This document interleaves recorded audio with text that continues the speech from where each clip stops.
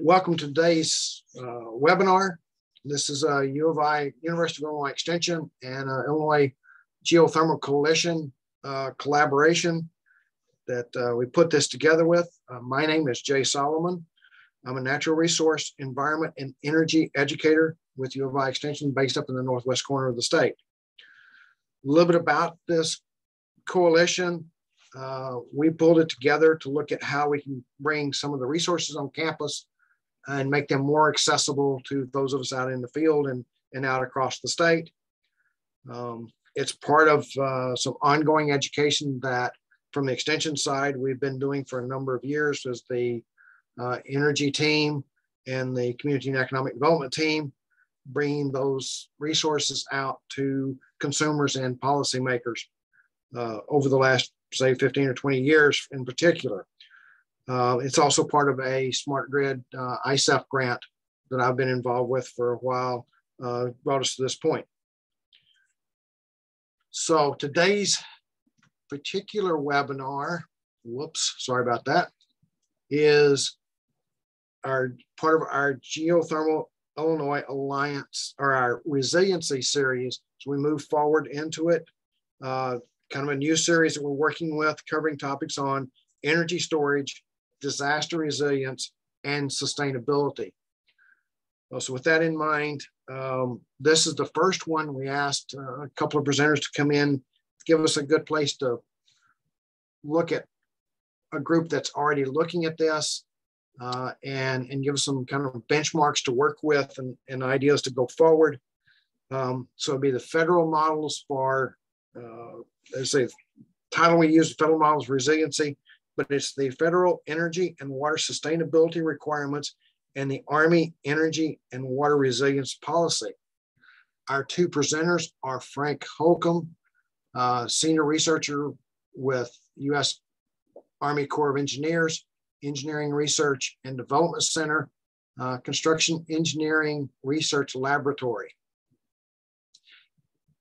And Damarys Acevedo, who is a research environmental engineer with U.S. Corps of Engineers, Engineering Research and Development Center, Environmental Laboratory. So the two of them will be working through this, and with this, sharing a little bit of the work they've been doing. So with this, I will stop sharing and turn this over to Frank and Damarys.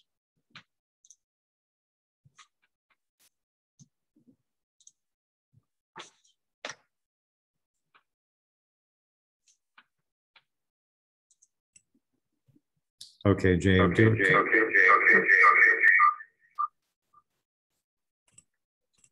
Comms check, James. The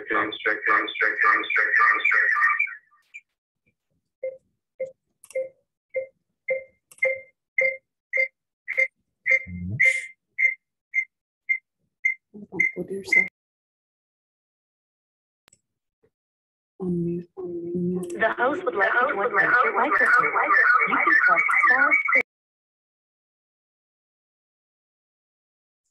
And no worries, we can edit out that, but I believe you're unmuting your laptop instead of your phone line.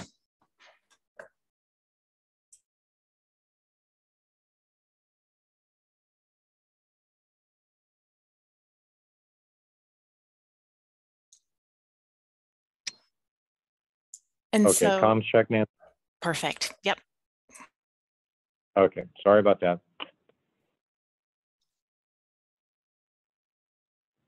Okay, sorry for the audio. My name is Frank Holcomb, and I've got Ms. Damarys Acevedo with me. Thanks for the introduction, Jay. So what we'd like to talk about today are some of the federal energy and water sustainability requirements that we and the federal government adhere to. And in particular, we're going to go into the Army Energy and Water Resilience Policy. So the first thing we're going to do today is look at one of the websites that, let's look at the outline. As far as sustainability in the federal government, we're going to focus on energy and water. There's a number of other sustainability requirements that all of us in the federal government adhere to, but we're going to focus on energy and water this afternoon.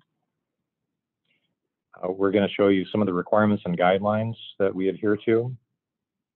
And then we're going to switch over to the Army's Installation Energy and Water Program, and that's where Damarys is going to take over. She's our interim program manager for this particular program, where we're helping Army installations here in the US and across the world improve their energy and water resilience.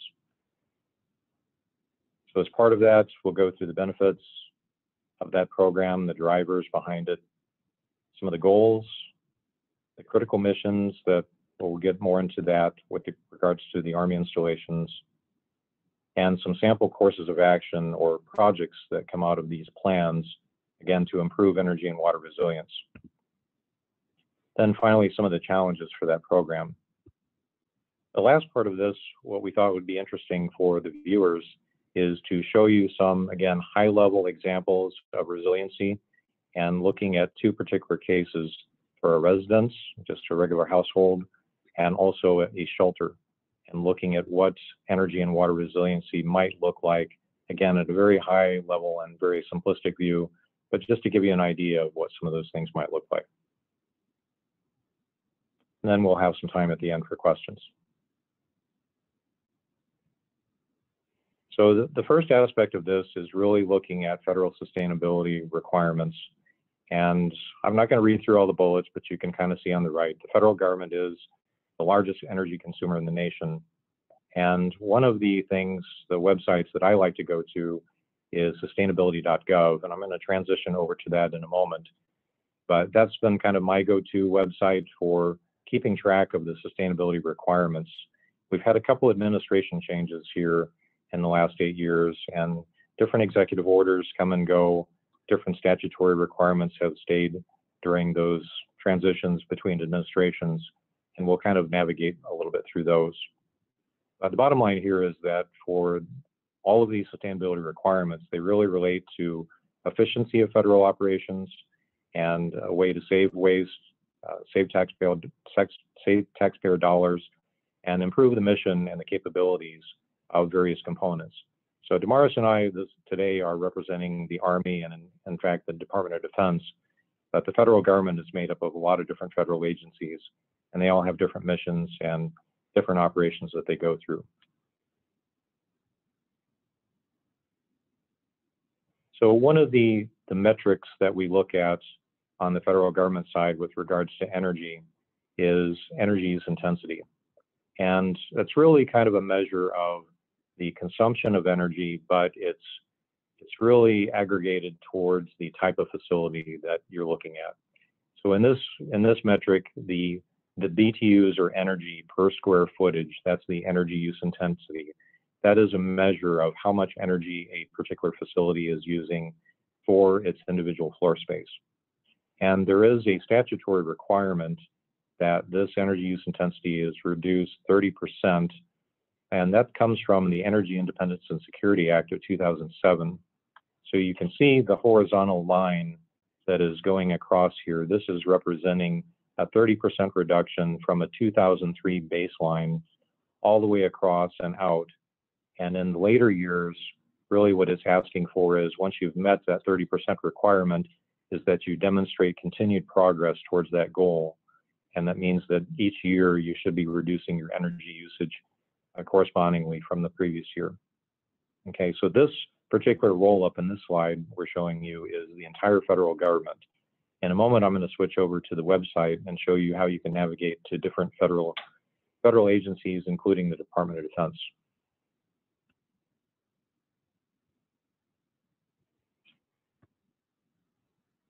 On this particular slide, this is demonstrating one of the other requirements, and that's for renewable electricity use. Again, this goes back to a statutory requirement that says that 7.5% of your facility electricity use should come from renewable energy sources. And a number of the bars here are divided up into portions so that if you have renewable energy generation on site, you get a certain allotment for that. You actually get bonus or twice the amount that counts towards that requirement of that 7.5%. There are some other things here, and I'll encourage you to look at the website in a moment, but all of these are across the federal agencies, and there is a push towards more sustainable uses of energy and getting away from carbon and fossil fuel energy. So that's what this particular renewable electricity use requirement is for. The last item here is water use intensity.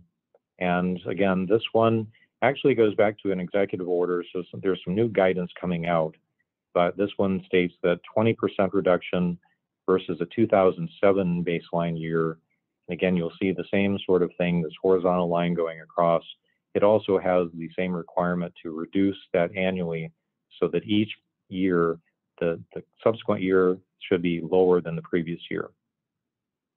What I'd like to do now is I'm going to switch over to the website and show you some specifics. So I'm going to stop sharing this and I'm going to share the web browser that we have up.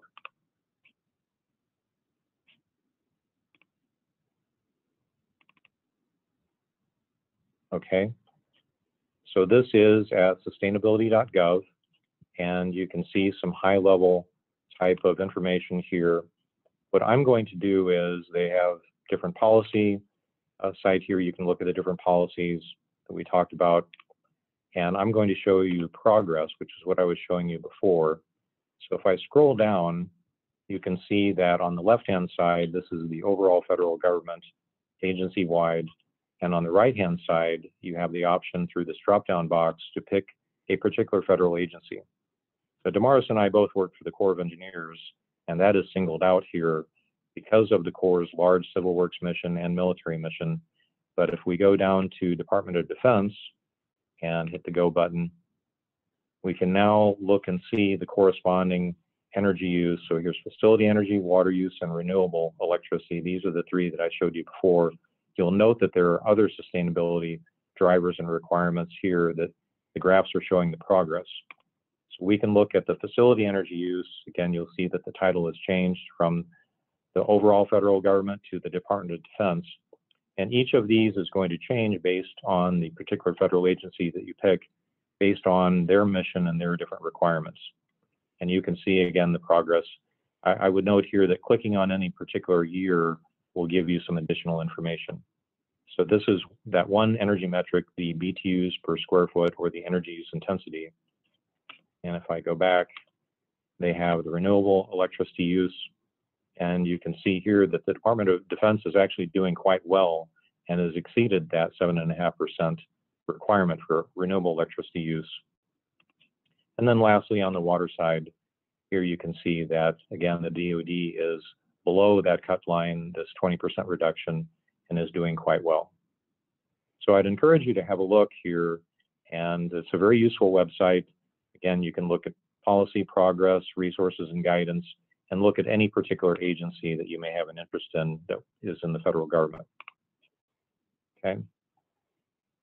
All right, so I'm going to stop sharing this and go back to the slides.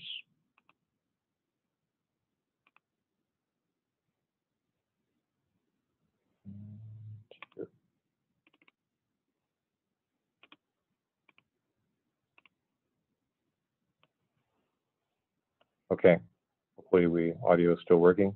So the next couple of slides here really talk about some of those requirements and guidelines. This is noting that in December of 2020, there was an Energy Act. There's still some implementation guidance coming out from that.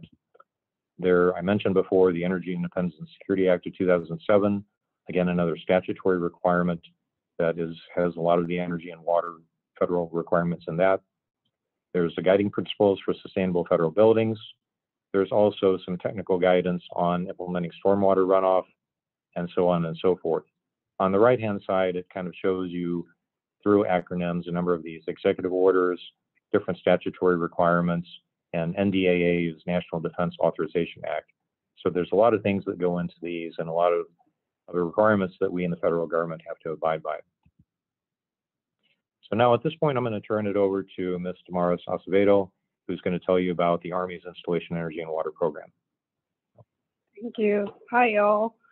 Good afternoon. So I'm going to be talking about the Installation Energy and Water Plans Program, which we have been working on this for Army installations and the Army National Guard for 3 years now. So basically, I guess the end goal is to improve the resilience, the energy and water resilience and security at military installations. So with this plan, we provide a roadmap to delineate that.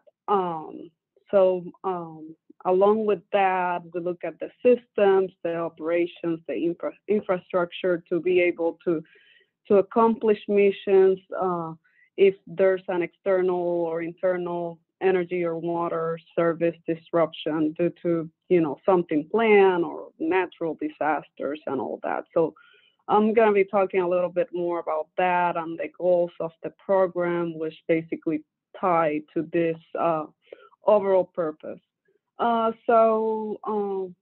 I said earlier, we've been working on this for a few years now, and we work with the installation stakeholders, that is, mission owners, tenant organizations, and others like utility providers to be able to gather all the information we need to understand what is the current condition of the installations. So with that being said, this is a data-driven approach. We collect a lot of data. We do a lot of data analysis to be able to understand what the condition of the installations is.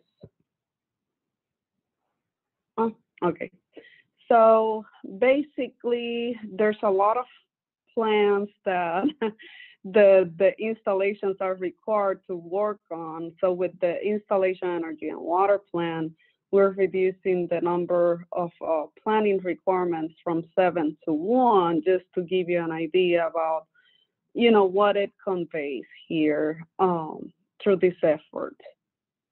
I'm not going to go into details with that, just to provide you the big picture. And this has some of the information that Frank presented earlier about the requirements. So we consider a lot of those federal and sustainability requirements when we're working on the IWIPs. With that being said, for example, the energy use intensity, water use intensity graphs that Frank was presenting. So we consider that when we're working on the IWIPs to make sure that they are meeting those requirements. So anyways, we have some guidance that tells us, provides us with information on what to do. So we use that as a basis for developing these plans, and we have a standardized scope of work. So a lot of what we do is based on the installation ISRMC installation status report, mission capacity.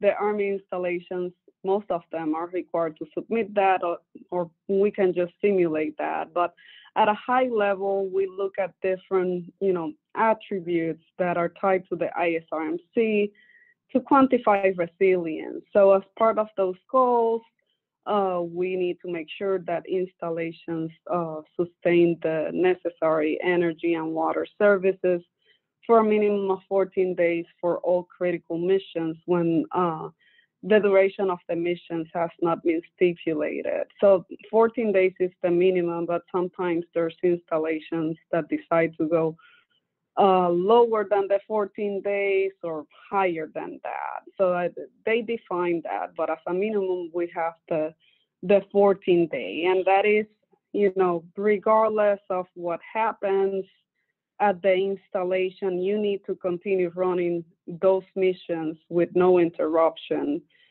for 14 days. So we need to ensure that they have both, water and energy to be able to continue sustaining those. We mitigate risk to critical missions from energy and water disruptions. When we talk about water, we also include wastewater according to a critical facilities list that has been approved by the senior commander. So we'll look at that. We reduce risk to future disruptions by assuring access to water and energy resource supply. We ensure that we have reliable energy and water infrastructure condition, and effective system operations. I'm sorry, I don't have water. My throat is dry. So anyways, and we also aim for reducing energy and water consumption through efficiency efforts. And also we aim for increasing installation operational efficiency and lower total operating costs. So this is what I'm going to show you now is the process that we follow for the IWP. This is in a nutshell. Of course, it takes more than what I'm describing here to do the full thing, but just for you to have an understanding of what we do. So initially, we identify the requirements. We collect a lot of data that is related to the installations like water and energy consumption, infrastructure condition type of information, master plans to understand what will be their future developments. With that, we establish the baseline, which is the current condition at the installations, and the future base case, which basically considers the master plans to basically look at what will the installation look like in the next 5 years. So we look at the new developments and all that to see where they are going and consider that. Then we assess risk and opportunities. With these two steps, we identify what are the deficiencies at the installation level. And we determine what areas need improvement, right? So based on that, then we come up with solutions or courses of actions that will improve those deficiencies in order to improve basically their water and energy security and resiliency posture. Based on realistic goals, the installation, and basically what they can execute throughout the next 5 years, we come up with an implementation plan, right? Considering funding streams and what they can execute every year. So we work with them on refining the implementation plan, which basically they select the solutions that they want to implement in the future to improve their condition, and then they execute and evaluate the plan. So here I'm showing a high-level picture of all the IWIPs that have been developed in the United States. This does not include, like, we have worked on a portion of this IWIP, so this is the work that we have done and others.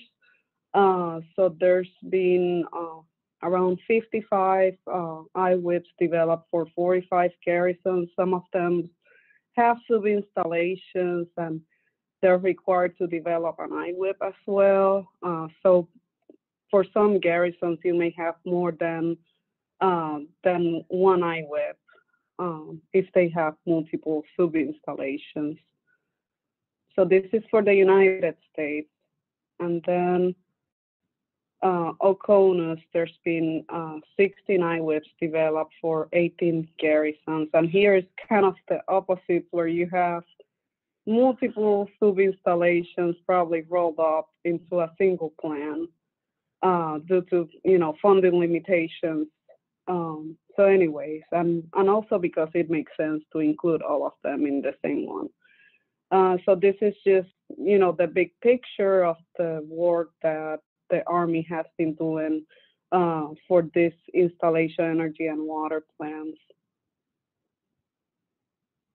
So in terms of critical missions, if you look at the guidance, it'll tell you, the type of facilities that you can include it as critical. So we just included a snapshot in here of what we thought will be of interest for you. So you may have, logistics type of buildings, critical data center operations, places that are used for strategic training, sea lift and port operations, critical manufacturing, life, health, and safety operations like hospitals, and things like that. So basically, when we look, we don't really look at the critical missions, we just look at facilities. So when you get that critical facilities list that is approved by the senior commander, you may have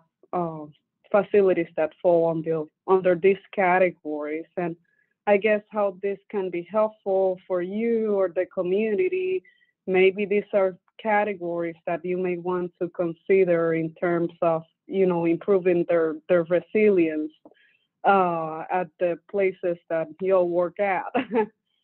So I believe the guidance is available out there, right?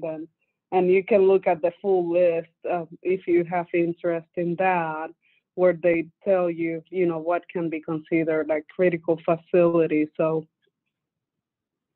so I was talking earlier, oops, I'm moving too fast, about the installation status report mission capacity. So that is one of the pieces of information that we use for basically use it as a measure of resilience. So basically, we get a lot of information from that report that is related to critical mission sustainment, assured access to energy and water infrastructure conditions, system operations. So that report basically provides us with the background information that we need to understand what is the baseline condition of a particular military installation. It's just a piece of information. We look at plans and other reports to basically support what is in this report, but it's a lot of the analysis that we do is based on this and the responses that the military installations have provided for this particular report. For the system operations, it has to deal a lot with planning and whether or not you have people that are trained to do the job or to, make, if anything fails, let's say a water line breaks, whether or not they can fix that. So it has to deal with the planning and the people. The rest are pretty obvious, right? So the ISRMC is based on color ratings and scores. Anything that is green or green plus is acceptable. If it's less than green, that being amber, red, and black, it'll be deficient. There's a list of measures for each of these attributes, and then you compute the attribute score and color rating based on those responses. So the end goal is to have each of these attributes in good standing to properly demonstrate resilience. So when we come up with COAs, we basically develop a lot of those based on what is deficient here. So let's say, for example, for water, that one of the measures tells you that the water system is not in good condition. And we found out that the water pipes are old, right? So one of the COAs will be to replace the water pipes. Just something really simple for you to understand how it works. Here we're just showing some examples of courses of action to improve resilience. I'm gonna go over the water ones, and I'm not sure if you want to go over the energy ones. Sure. I'm a water person. Frank is energy. So anyways, for the water ones, you may have water efficiency retrofit projects. Make sure that your water fixtures are efficient. Upgrade them. you may have water operational measures to look at, whether or not you need more planning in place to be able to operate effectively. Sure that you have on-site water storage, redundant water supplies, that is more than one water source. And then there's other alternatives here for water sources, such as atmospheric water generation and alternative water capture and use. Over to you, Frank. Yes, thanks, Paris. All good. Yeah, on the energy side, again, thinking back on that installation status report, mission capacity, those 4 areas, assured access is really talking about supply. And we always look at redundancy and diversity of supply. So the first bullet is talking about large scale central generation. I mean, the brute force approach in some cases is to put a small portable generator at every single facility of interest. But that, again, is kind of putting all your eggs in one basket. So you can look at things like microgrids, which is also listed here, where you're tying different generation sources together with some controls so that you can move power around to a number of buildings. And we're talking about military installations that are like small cities, like large university campuses that have a lot of different buildings, a lot of different facility types. Load monitoring and control, again, being able to shed loads or move energy around, automatic switching. Renewables is a big item here, again, going back to those sustainability requirements, and also the idea of getting off of fossil fuel or carbon-based sources. We've had some interesting experiences over in Europe. It's no secret, it's nothing classified. In the 2020 National Defense Authorization Act, there is a prohibition on the purchase of foreign sources of natural gas. So a lot of our European installations, in order to meet that requirement, are looking at renewable energy and also looking at different heating sources that do not depend on natural gas, like we might have a natural gas furnace in your home. So with something like geothermal, again, getting back to the topic of the seminar, geothermal is a renewable energy resource, which is electrically driven. It uses the heat from the earth to give you higher efficiencies, but then you don't have to depend on external sources of fuel like natural gas or propane, which again could be subject to price fluctuations or disruptions or things like that. So building scale uninterruptible power supplies, and again, as Damarys said, this is kind of a snapshot to give you an idea of the types of projects and courses of action that we would recommend and as an outcome from one of the installation energy and water plans. All right, I forgot about this. Water planning requirements. So from a water perspective, you need to support critical missions, right?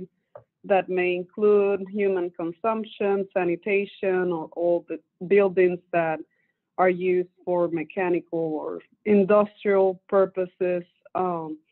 So anyways, this just shows the big picture of the water distribution for different purposes, and then how the water is collected into the wastewater system and discharge. And then when you look at water emergencies, you may have water quality outages or water quantity outages. So here I'm just showing one of the resources we used when basically calculating how much water is required for the critical facilities. So this is just showing that particular research resource from the Water Research Foundation and the U.S. Energy Information Administration. Like, basically, you can use these values to make estimates for how much water you will need in the event of an emergency. These values are very conservative, right? There's a bare minimum of 3 gallons per person per capita. So you could possibly, use that calculation too. So if you use this, assume these values in here, the numbers are probably going to be higher than if you use the 3 gallons per person requirement. For the installations, we do it based on the use of the buildings and some research that was done by one of our researchers, where we look at the building type and how much water is typically used for that type of building. So in here, you can see that with time, we've reduced the water use intensity significantly.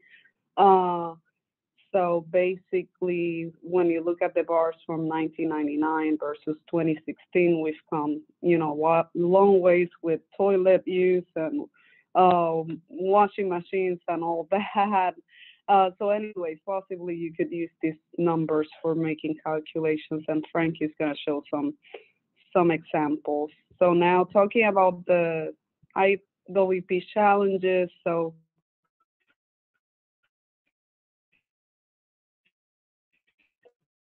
and with traveling, so we host workshops on sites to validate the information that we get, to discuss the courses of action. So last fiscal year, we couldn't travel a lot at all, and we were doing these workshops virtually, and it's very challenging to get the input that you need virtually. Another big challenge is the identification of the critical facilities at an installation. You may have, I guess, different priorities when you look at the different tenants. So anyways, it's always a challenge to get that final list from the installations. I'm gonna go here quickly. We're good. There's evolving guidance and templates just because things change, right? The requirements change. So anyways, we have had challenges of that nature where it's kind of like a moving target. We need to use this guidance, then a new executive order came out and we have to apply what was disclosed in there. So that could be a challenge as well. And also classification concerns. We had some issues this fiscal year. We tried to make our reports unclassified or control unclassified. We don't look at the emissions. We avoid looking at information that is secret, just because we don't want to classify the reports. A lot of the people in the DPW don't have the security clearances in place to deal with classified documents, so we prefer to leave it unclassified. So we need to be really cautious with the information that is included in the report. So that could be a challenge sometimes. And that's it in terms of the challenges. I'm going to turn it over to Frank now. Thank you, Frank. Yeah, thanks, Damarys. And again, that was the intent here was to give you a very high level view of some of the work that we're doing. I think we've simplified it quite a bit. It's very complicated. It takes us 9 months or more to get these to the point where they start reviews and get to the final garrison commander approval. The other thing I'll mention too is that these are living documents. Once you've gone through one of these, you're basically starting over in the next year to implement projects, to see how you're doing, to evaluate just where you are. And there is no set of check marks or check boxes that once you've checked all the boxes, then you're good. It's like anything else. As the technology goes on and time goes on, there's always new challenges, there's new threats that are out there, new guidance, and improving energy and water resilience is a continuous and almost a full-time job. So that said, this slide is, again, it is not a one-size-fits-all, but it is, I think, a cartoon that is representative of a number of different things that Damarys has talked about. When you look at an Army installation or a campus, again, this is just a representation. Some of our installations are quite large and have thousands of buildings on them. But here in the picture, you can see that you have multiple sources of electricity coming in. So that's one thing we like to see is dual, non-located sources of energy coming in. You can see that there are renewable energy assets here with solar and wind. There's energy storage, and large-scale electric energy storage is coming along technology-wise so that it's becoming more viable and more cost-effective. You can see fuel farms because we'll ultimately still have generators that run on some sort of fuel, diesel fuel or what have you. There's a microgrid in here that's tying different sources of energy together. There are water tanks for water storage on site. And we have geothermal here, again, taking advantage of using an electrically driven device powered by renewable energy to supply heat and cooling. So a lot of different aspects here in this picture. And that, again, there's no one size fits all. Everything's going to look a little bit different in terms of mission and the types of facilities that we're supporting. So one of the things that we thought would be helpful for the viewers is to look at some examples. And again, these are kind of made up, and we're not showing anything Army specific, but we thought we'd show something in a residential scale so that you can kind of get your arms around what some of these things look like. So we have a residential example, and we also have a shelter. That, again, these are kind of made up, but just to illustrate the examples here. So here's an example, and Damarys went through and talked about different calculations for water, okay? This one is based on 3 gallons per capita per day or 3 gallons per person per day. There's a list of assumptions here, and it's a 4-person household. So for that 14-day requirement, it's showing what 14 days worth of water might look like in 1-gallon jugs. And the cost here is only on the commodity itself. It doesn't include any storage or if you needed to have treatment for the water or anything else, okay? So that's just one footprint here. If we look at now using a different metric where that 3 gallons per capita or 3 gallons per person per day is really a bare minimum, that's only drinking water, doesn't include sanitation or clothes washing or showers or anything else. But now if you look at different assumptions, where we switch to the 58.6 gallons per person per day and the 4-person household. Now we start to get into a little bit more volume, 3,000 gallons. Again, the total cost for water is relatively inexpensive here in the US. In other parts of the world, it is not. But now you're looking at the storage capability and also the size that we're looking at. And again, this is for the 14 days minimum. Now let's look at energy. So here we're looking at a house that's, 1,600 to 3,000 square foot, maybe 2,500 square foot average, a 4-person household, a 2-ton air conditioning unit, some different plug loads, including an electric water heater, an electric stove, a microwave, dishwasher, door opener, electric dryer, etc., some computers, what have you. Here's, again, some just example numbers, about 27 kilowatts or 27,000 watts total, okay? And there's some different assumptions here.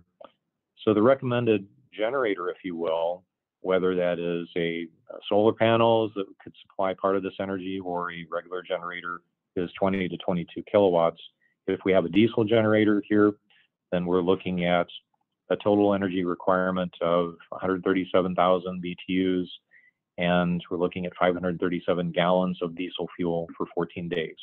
Again, that's something you would have to store on site. You'd have to make sure that you have treatment for the fuel so it doesn't go bad during that time, or if it's long-term storage. But this is one example of the footprint here. So showing you a fuel cube or a fuel tank that would hold that amount of fuel. This is 500 gallons in this case, and the cost for that. So again, very oversimplifying things, but just wanted to give you an idea of what something like this might look like. So now let's switch over from a residential application to something like an emergency shelter. And here again, some assumptions. Let's say we're taking a National Guard armory and repurposing it to make a winter homeless shelter for around 80 people, okay? In this example, we're going to use that higher water usage. So we've got toilet flushing, 14 gallons, shower, 11 gallons, faucet, 11 gallons, clothes washing, etc. So in this particular example, we're showing 46 gallons per person per day, equates to almost 4,000 gallons for that 80 people for the 14-day minimum. And so there's the total, 51,000 gallons. Again, that's for the 14 days. It was 36 or 3,700 gallons for the 80 people. So what does that look like? And on this page here, we've got some larger scale water storage. Again, this is something you'd have to look at long-term storage and water treatment and other aspects, piping and plumbing, the energy to move that water to where it needs to go. We haven't really factored in all of those things here. Okay, here's another example. And here's some different assumptions providing different services. We're looking at the energy side here. So this particular one is coming out to 50 kilowatts and 5 watts per square foot. So for that footprint, we're choosing a 150 kilowatt generator. And here it's a diesel generator. So here's the amount of fuel that you need for the 14 days. And again, what does that look like? Here are some storage tanks and the total cost for that fuel for this minimum 14 days. So with that, that really concludes our presentation this afternoon. And I think we'd like to make some acknowledgments here as well. Some of our funding agencies are Headquarters Installation Management Command. We also work with the Assistant Secretary of the Army, Installations, Energy, and Environment. They have an office of the Pentagon. The Deputy Chief of Staff, G9, also located at the Pentagon. We've worked with the National Guard Bureau in several states. And a special thanks to one of our PhD students, Ms. Feliciana, who was very helpful in putting these slides together. So with that, I think we'll conclude. Thank you. Thank you. Thank you, Frank and Damarys. And folks, now's your opportunity to ask the questions. You've got a couple of experts sitting there who've gone through some of this stuff. And the thing we all talked about with this was this is a chance to look at somebody's going through it in a very specific area, looking at the federal and military side of it. But what they're learning is very applicable when we think about this for trying to plan for either a home or a community. So encourage you to think about it in that framework of what are some of those questions and some of the ideas that you might have in a way of resources and that kind of stuff. So appreciate them setting a very good standard for us to get this started. And that's the reason we chose to start here with this. So at this point, please type those into the chat box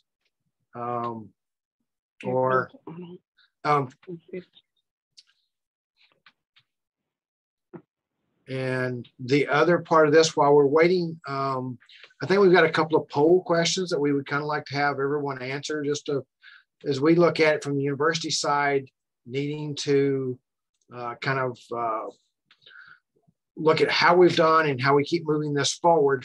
I'll ask Nancy to go ahead and fire those two off as individuals are thinking about this. So again, once you click on this, it'll go out of your screen, but appreciate your inputs into this. Gives us some ideas of what your takeaway was from this and where we go with the rest of the series. Yeah, Jay, while that's going on, just something which may maybe foster some questions. One of the things, again, we glossed over this at a pretty high level. Some of the threats and hazards that we look at include natural threats. Obviously, there's different weather-related things, technological threats and hazards, which could include cybersecurity. And as we connect everything, the disruptions in that can cause everything from just headaches if your internet goes out to real problems if you have a secure system that needs to be operational that goes out. And also, unfortunately, the man-made hazards as well, whether that is just human error or some intentional act that is meant to pull a particular energy or water system. So those are things that we look at for individual garrisons. We have a lot of tools that we use. Even climate change now is something that, as Damarys said, as the guidance is evolving, we're now expected to look at climate change. And the DoD takes a stance that it doesn't matter what is causing climate change, but climate change is and can affect emissions. So we have to do the actual planning for that. There's a question in the chat. Okay, would you like to? Yeah, there's a question in the chat box saying, is the resilient 14-day requirement for both domestic and international installations or just domestic? So this is applicable for all installations that are part of the Army, both in the U.S. and outside the United States. Sometimes they may want to do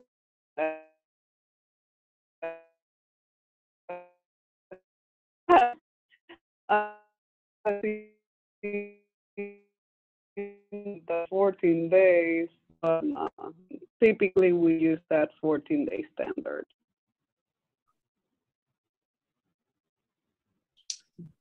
That's And the time we go ahead. Yeah, I was gonna say, you know, what we present is the requirements for the installations. You certainly can look at water.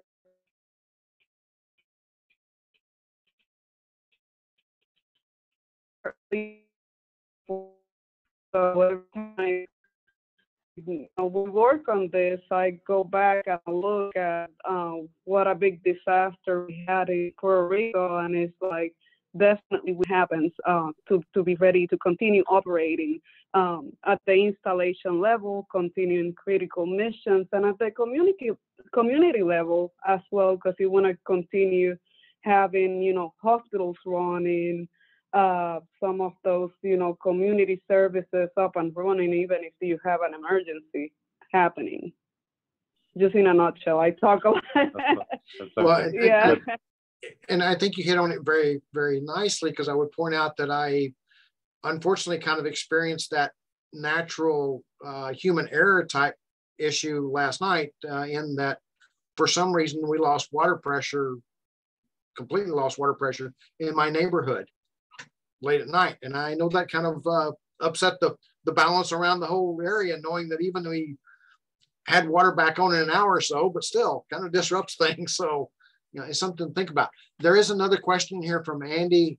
For each energy source, is there a specific annual reduction level or percentage that you're looking at? In other words, are you targeting some more than others? So the answer to that is not really. The way that some of these requirements look at are across the board. We do have goals and requirements to, again, reduce our fossil fuel energy use. Okay. Our comms check, we still good, Jay? You're still good. Okay, very good. So we do have these goals to reduce our fossil fuel energy use, which is really pushing us to more renewable energy, as well as nuclear. Nuclear is still on the table here. It's not a fossil fuel source of energy. But as far as specific loads, not necessarily. We always look at a garrison, the complete garrison, as well as those facilities that support critical missions. So we try and lower the overall use by using conservation. That's probably the cheapest form of energy reduction, is just plain old conservation, and looking at making more efficient facilities, seeing where we can reduce water consumption in different areas. And I think Yufeng had a follow-on question to his previous one. That's a very good question about the collaboration country or city requirement. And we have found many instances where we have all of the Army garrisons and the federal government has to support national or federal sustainability requirements. But countries have country-specific goals and requirements. And even if we have a base at some country overseas, whether it's Germany or Europe or what have you, we have run into instances where the host nation has more stringent requirements, which we always try and strive towards as well. Even in the US here, different states have state requirements that have exceeded the federal requirements. So we see that as well. So that's a great question. And during our workshops and our stakeholder meetings, we always ask the particular garrison if they have any garrison-specific requirements that they want to meet. Maybe they want to be carbon neutral by 2050, or they want to do, we've had some recently that for the whole garrison, they want to have no downtime or no significant disruption in downtime, not only for the critical missions, but for the entire garrison. So we always take those into account.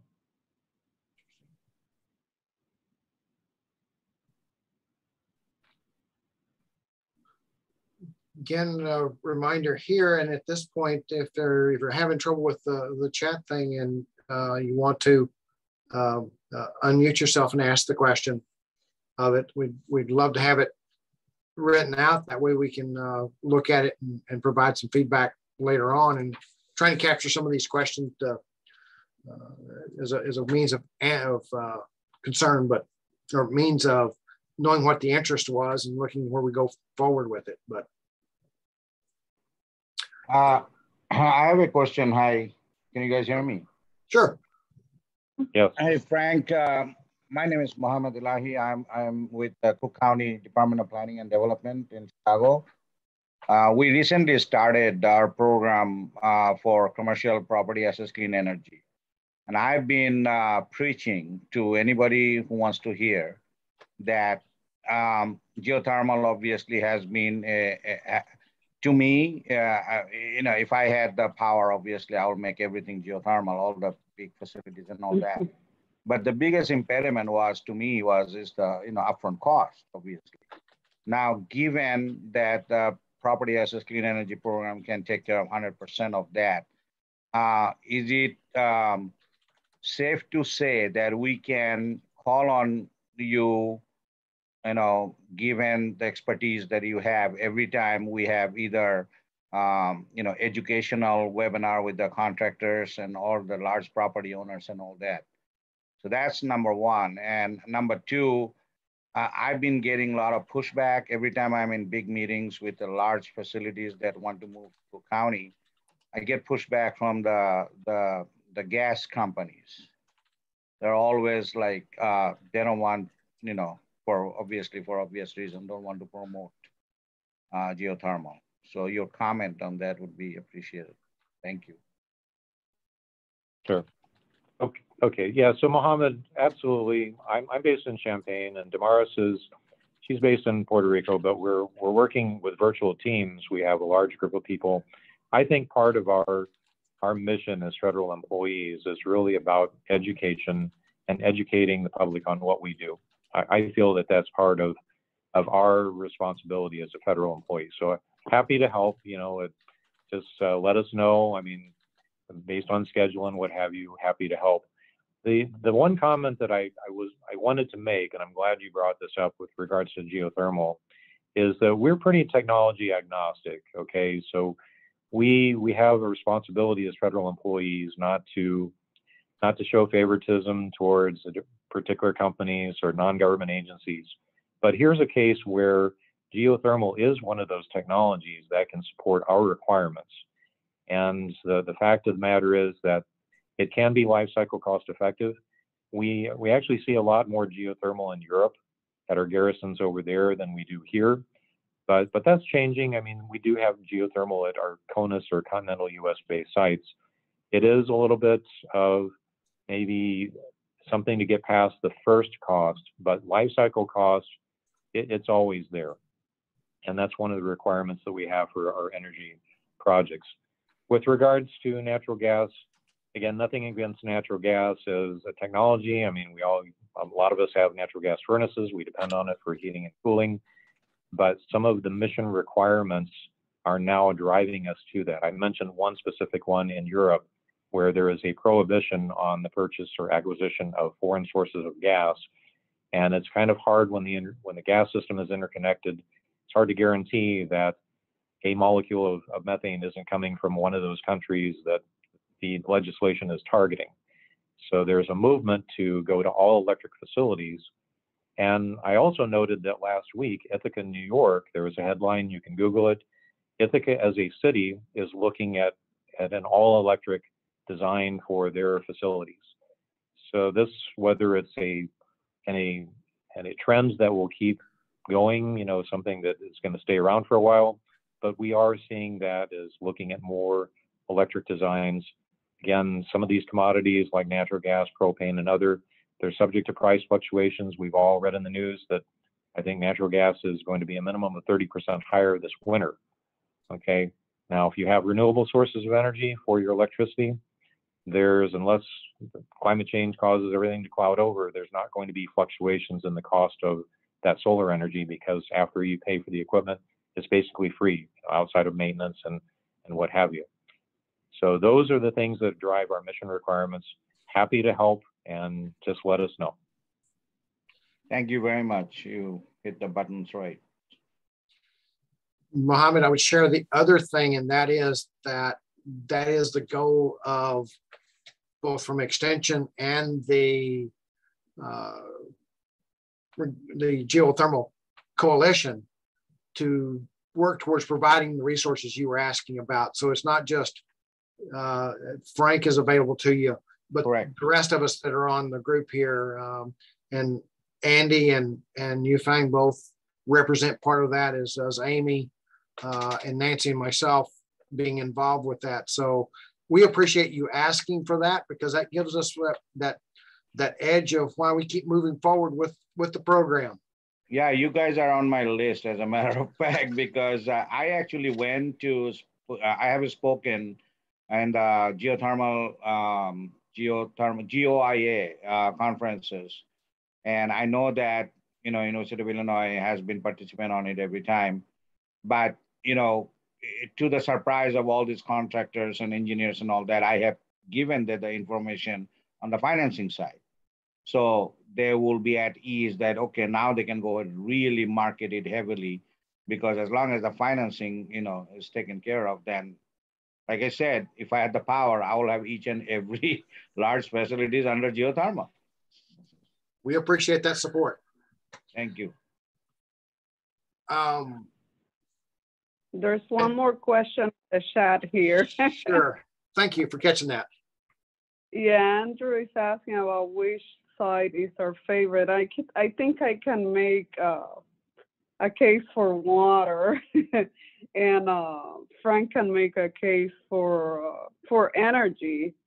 And thinking about reductions, when I think about favorite sites, I think more not about reductions, but about them being independent from external resources.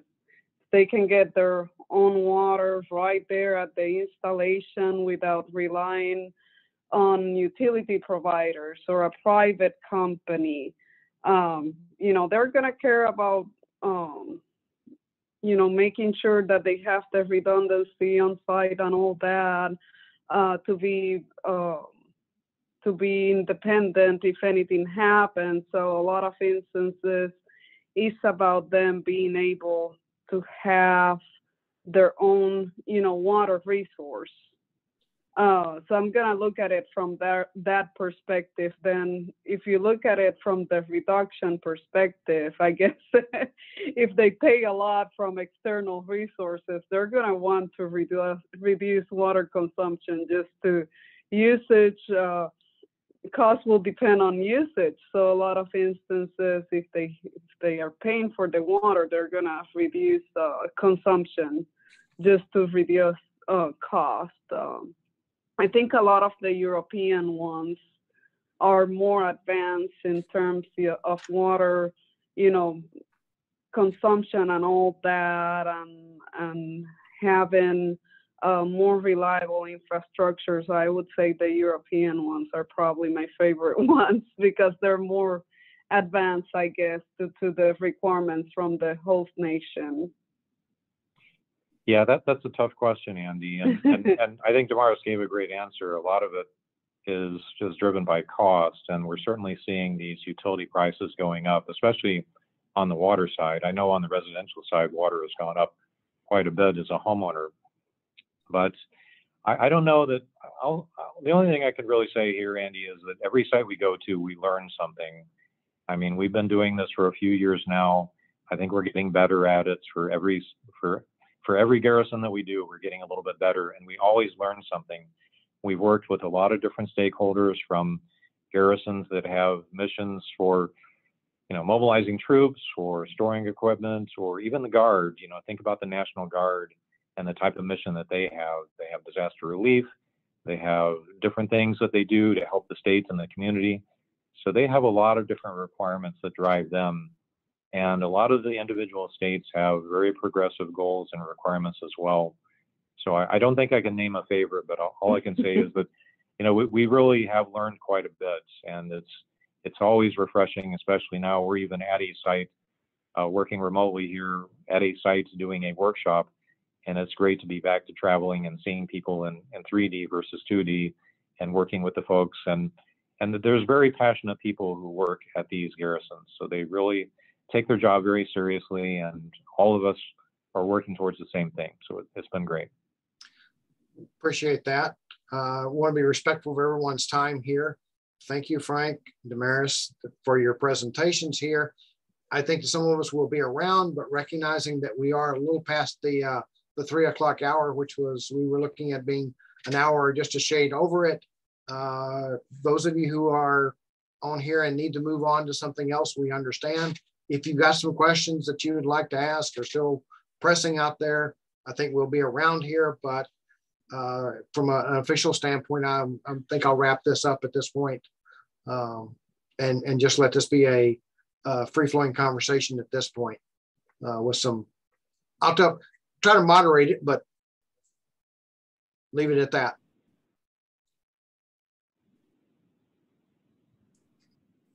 Thank you very much.